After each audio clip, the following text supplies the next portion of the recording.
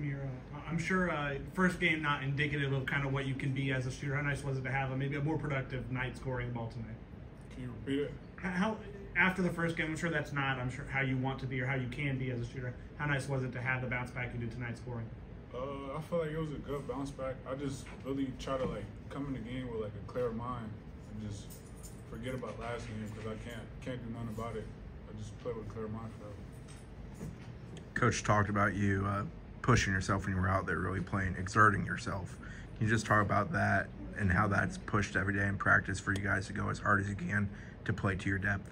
I feel like I understand the way like he wants us to give us play our heart out for real and just attack like the minutes that we're out there, knowing that we could have a fresh sub coming in and give us a break, so that by the time it's time for us to get back in, like we're coming back in fresh. And I feel like that's an advantage for us because like other teams, they like to like leave their starters out there, and by the time I'm coming back in, I'll be fresh, and it'll be like I'll be going against like their bench players.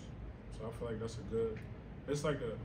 it's a good system to play in for the way that we play. It's smart. Coach mentioned you're playing a little more point guard this year for the first time. How are you adjusting to that?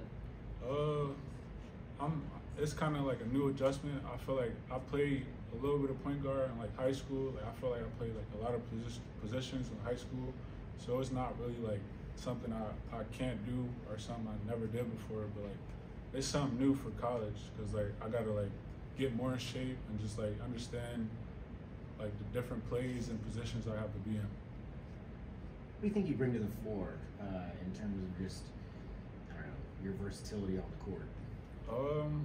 I feel like I'm a hardworking player. Like I feel like I could be like more talkative out there, helping my teammates like in like areas that they need help in. But as far as myself, I feel like I bring like I feel like I'm a great rebounder.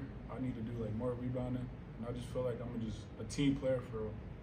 How's it, mentioned talking with teammates and coming in, learning a new system. What's that been like? Just being a transfer and you're only 2 games into a new system, new teammates.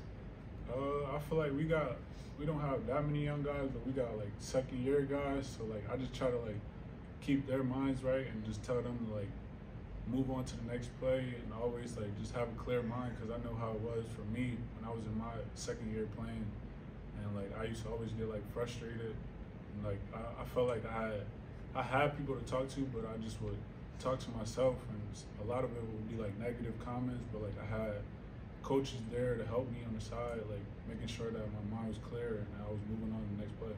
With a few games under your belt, how do you like being in the attacking, the pressing, the up-tempo offensive? How does it fit your skill set?